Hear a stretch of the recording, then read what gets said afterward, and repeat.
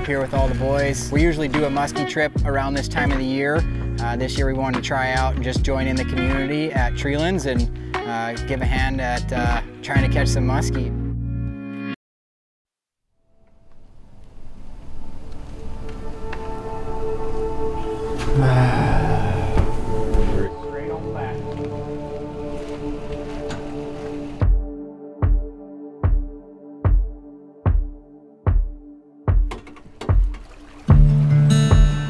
Why do I musky fish?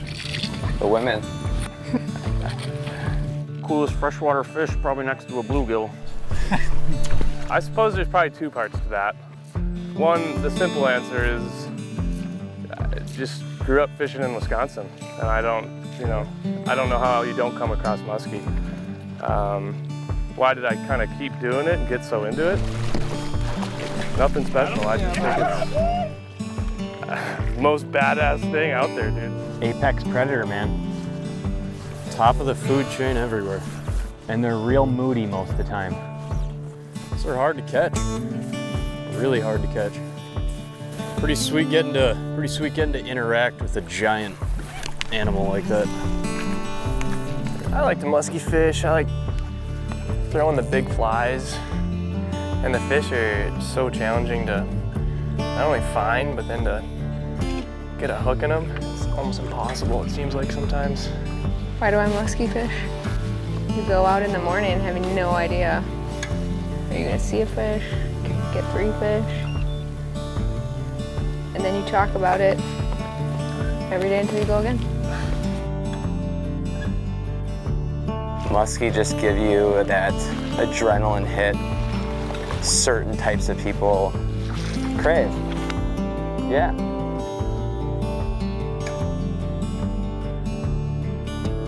I usually go through phases in my fishing, and muskie's one that I always come back to. Just because the difficulty, it's hard. Never really stop learning with them. You got a 15-inch brown trout that catch on a dry fly and it gets off, you're bummed. But you're not like heartbroken. Muskie will break your heart.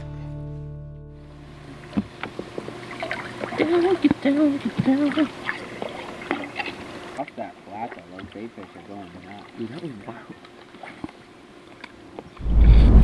There we go. Yep. Oh!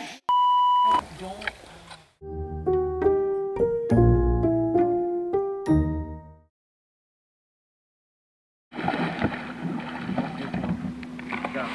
Ready?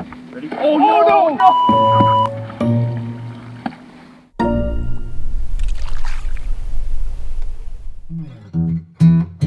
The progression, it seems like these days, is to learn to fly cast a dry fly around for trout, just enough to realize you don't want to do it for too long, and start to streamer fish. And then from there, you catch things that are accessible. That might be trout, might be bass, pike. But when you got muskies out your doorstep, you probably should be fishing for them if you like to streamer fish. You get like this big, slow roll. That's my favorite. Vicious but graceful. Yeah. Just a big, fat fish rolling on a fly. It's the best. You know, the figure 8 thing, that can happen, and they come into the 8, whatever.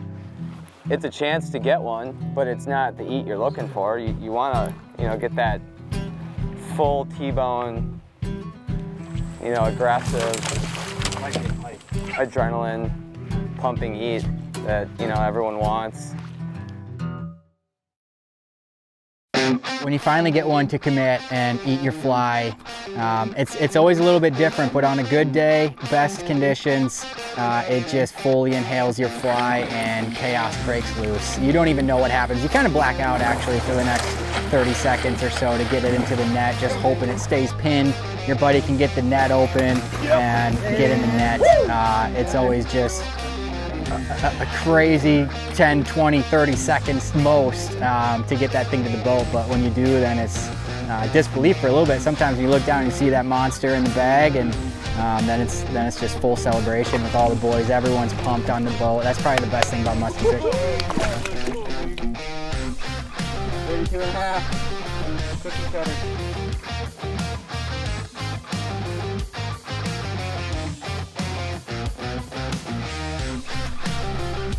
Oh, see you later.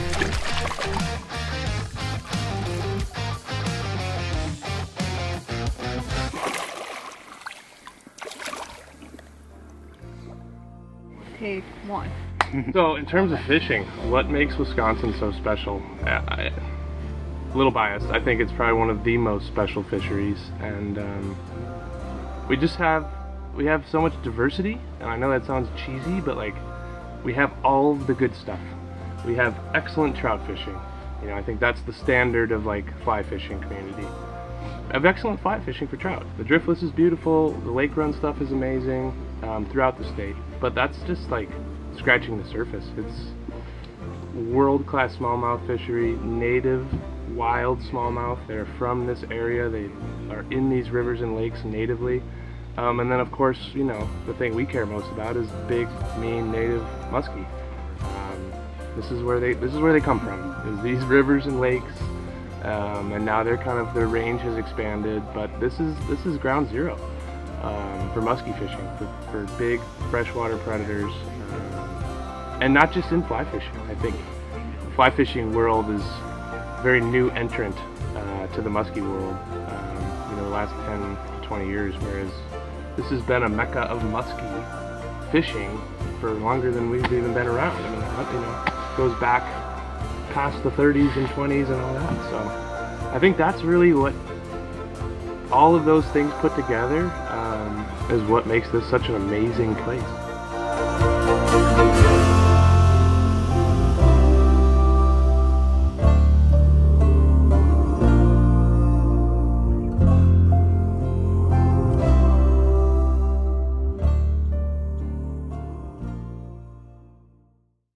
One big piece of muskie fishing with all these guys up here and building this community is, you know, it is, they say, the fish of 10,000 casts. It's so hard to go out and target these things, so any type of intel you can get from your buddies. We got a good group of guys that we've all met on social media, which, you know, has its downfalls. People don't like fishing on social media, but there's also this positive side of connection in this community, and it also just kind of builds this drive to want to get out. You see your buddy catching a fish, it makes you want to go catch a fish yourself. So there's that, but then also just staying connected with what's going on, different river conditions. Our group of guys spans out across Wisconsin and into Minnesota, so any advantage you can get on these fish, conditions, what's working, most of the time what's not working, it definitely helps out. And then the other piece is just any of these guys are a message away from going to fish. You got a spot in your boat, you throw out a group message and somebody's probably willing to come fish with you. Yeah, definitely. Come hang out. Encourage other women to musky fish. We gotta even the playing field a little bit, right? You mean you gotta carry the teams on your back? Yeah, exactly. So I'm the girls carrying only fish in the boat. all the weight over here, so. Just carrying us right Just imagine if there were more If we had more anglers. female anglers, we'd be in the lead, obviously. It was a good day. You guys had a lot of fouls and interactions. We did. What was the total? 11? Probably not 11. Yeah, I mean, we were at 9. Maybe 10? We were at I'll give you 9, and then 10. Alex up there. So let's make a good. Oh, Right off the bat. I don't have any. and that is going out to Norm Jackal.